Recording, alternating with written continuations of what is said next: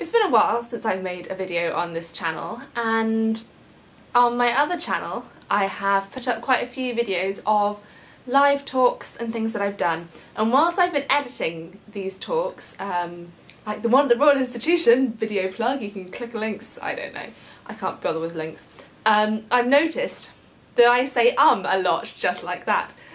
And so it's one of my New Year's resolutions to try to make, I'm anxious to actually say this because then it means I actually have to do it, but one of my New Year's resolutions is to try to make a video once a week, probably on this channel, because it means that I don't have to do any editing. As you can see, I'm really dressed for the part. I'm in my Panzer onesie. This is how much I care about editing and technical stuff. But the reason I'm doing this is because everyone says over and over again, the more you practice just talking into a camera, the more natural it seems, and hopefully, seeing as I want a career speaking in public and on cameras, that will only do well for me.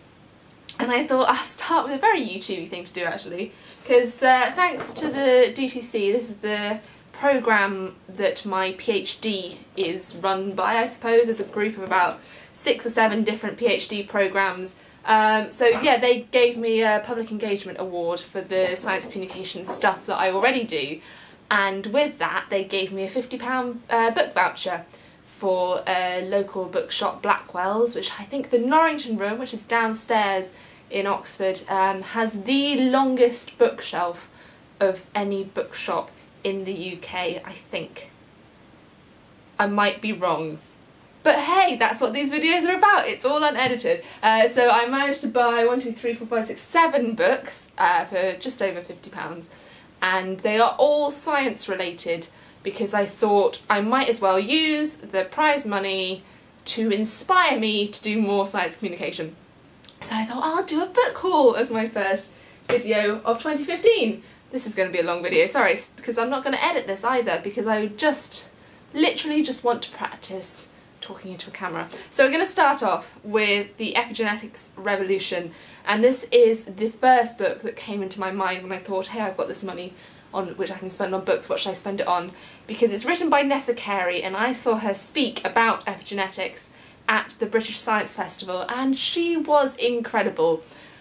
When I'm watching other people giving science talks, especially if it's on biology, a topic that I already know about, a lot of the time I'm actually watching them to learn how they give a talk rather than to learn what it is that they're talking about, and particularly on subjects that I already know, because then I can think, hey, I know the background information for that, it's interesting, these are the bits that they've picked out.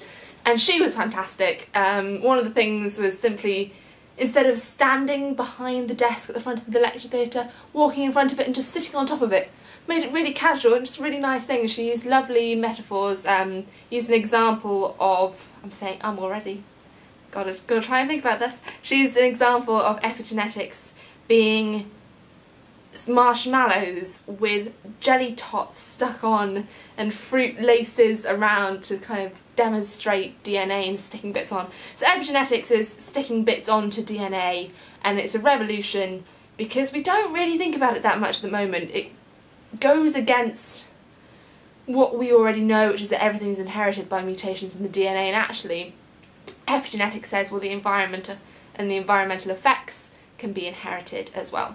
So really looking forward to reading this because she was a great speaker, so I'm guessing she'll be a good writer.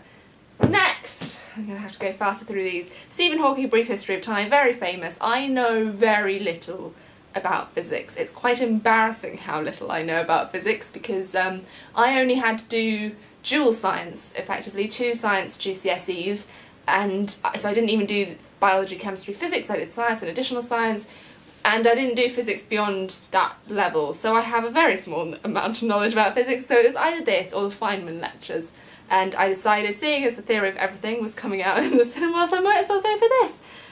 I have no idea if I'll understand it.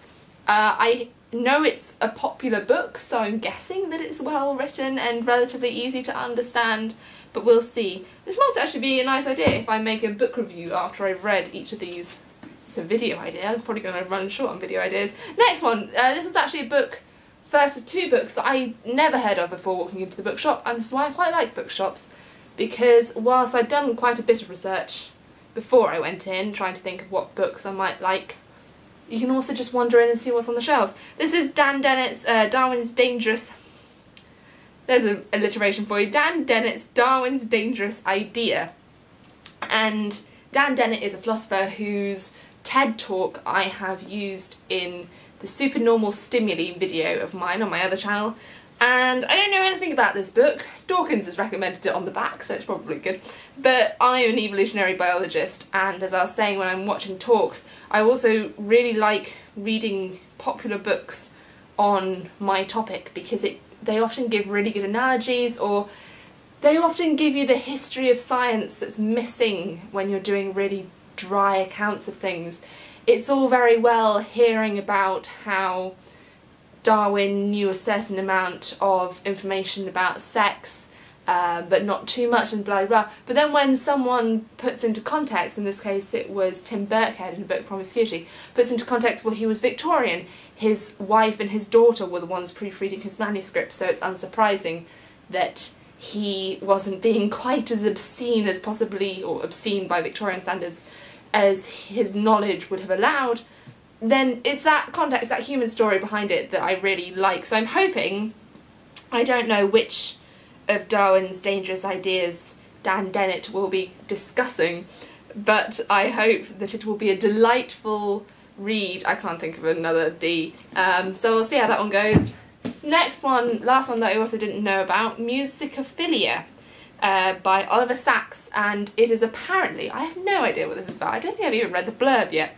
It's about how music interacts with psychology and the, I think, clinical and medical effects, as well as neurological effects that music can have on the brain. And I am a massive musician.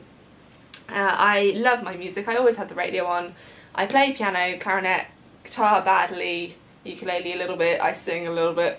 I probably shouldn't. But one thing I love about music, because I was trained doing piano and clarinet all since the age of about 5 or 6, it really makes a difference, I find, on my health. So I get travel sick, and listening to music is pretty much the only thing that I have found that prevents me from getting travel sick, and which is very useful as well, because I get travel sick while using a microscope, because travel sickness is when there's a disconnect between what your eyes can see and what your body is feeling in terms of motion.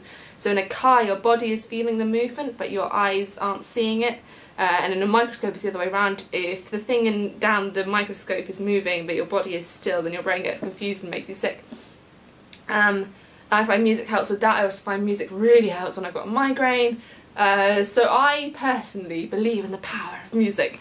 I hate personal anecdotes like that. That's how homeopathy spreads. Oh yes, I took some pills and they really helped me. But I'd be interested to see if there is any evidence-based research, any research and evidence to support my claims, or whether it really is just a placebo effect. What If by Randall Munroe, also known as the writer of XKCD, which is an online comic which is very funny, and this is one that I'd heard about. It's a load of different questions, and it's got pretty illustrations as per the XKCD style, and I think the premise is it just takes what initially seem really stupid questions, so the one illustrated here is, I think, what would happen if you dropped a T-Rex into a black hole, and then takes them to their absurd conclusion. And I imagine it's a little bit like The New Scientist, Why Don't Penguins' Feet Freeze, and that series. So just lots of little tidbits, and hopefully one of them will capture my imagination and probably spark off a new video of my own, something probably completely unrelated, but it's nice to have different areas, and it should be a fun read. Then we have The Naming of the Shrew. Anyone who's seen my other channel and has seen that I had a whole video, in fact it's one of my most popular videos, I don't really know why, called 6 Stories Behind Animal Names. Maybe it's because it's got 6 and it's a list, like a BuzzFeed thing. Apparently BuzzFeed titles do well. This book is John Wright's The Naming of the Shrew, not The Taming of the Shrew, The Naming, and it's a book all about etymologies of names, so the ones they have on here, like troglodytes, troglodytes, which I think is the common wren. And what else they have? Rhinoceros unicornus, Arani aragog. So it's looking at Latin binomial nomenclature, and that Linnaeus came up with. There's a whole video on this. And just looking at the stories behind the names, because you've got to remember that people come up with the names of species, and when people do things there's usually a funny story behind it. So it's an entire book, not just a 6-minute video, but an entire book all about Latin names and stuff like that. So I'm just looking forward to that. I probably won't make a video on it because I've already made one, but it should be a fun read. And it's a pretty book. It's hardback as well. You can get so many books in Blackwell's. They have such cheap, so many discounts on. And then finally, I couldn't buy a load of books and not get Alice Roberts' new book, The Incredible Unlikeliness of Being, because if you don't know already, as much as I love David Attenborough, Alice Roberts is my, I won't go so far as to say idol, but I would say that what would Alice Roberts do is not a too uncommon question that comes into my brain. That's a very roundabout way of saying I think she's amazing. I really identify with her as a role model. Role model, that's the word I should go for. She is my biggest role model, I would say. And so I want to know what her book is like. I also saw her give the associated talk at the British Science Festival, like I did with Nessa Carey, and it was great. I was like, of course it would be, because it's Alice Roberts. And so this book is about human evolution and anatomy and physiology, and drawing together all the disparate areas of biology and physiology into a kind of single story about humans. And I don't know that much about humans because everyone obsesses about humans, and I think humans are seen as quite special when we're really not. But it means that there should be lots of stuff that I don't know about in here, and it goes all the way from embryology and genetics and that kind of thing. So it's nice. I'll be really interested to see what she's like at writing, because I've never actually read any of her books before. And that is the end of the book haul. 7 books there for 58 quid, I think it came to. Not bad. And as I said, maybe I can read one and then give a review on it in a moment. I do also read fiction books. I've just finished a great book called Something About Falling. She says, try to look what it is. That was a bad segue. What was it? Something... The Shock of the Fall. That was a great book where the writer... You're very conscious that it's a first-person narrative. You're very conscious that the writer is very conscious of his writing process.